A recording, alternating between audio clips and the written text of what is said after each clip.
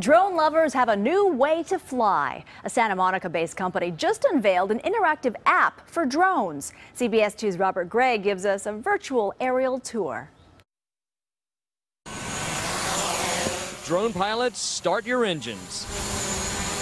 The newly launched aircraft app allows drone pilots to build virtual castles in the sky with the tap of a finger and race courses they can share with friends.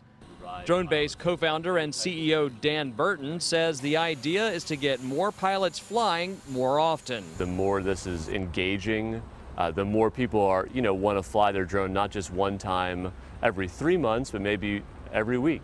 The free app works with DJI drones, the world's most popular brand, and Apple smart devices. Android is coming soon. You can take this kind of flying computer and it can kind of serve as your mouse.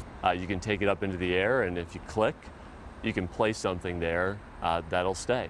DroneBase hires drone pilots from around the world for companies that need video and now AR renderings.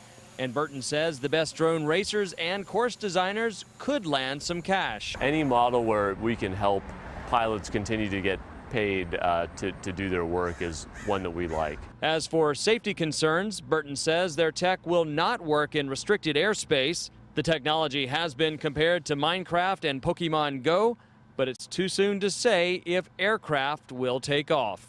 In Santa Monica, Robert Gray, CBS 2 News.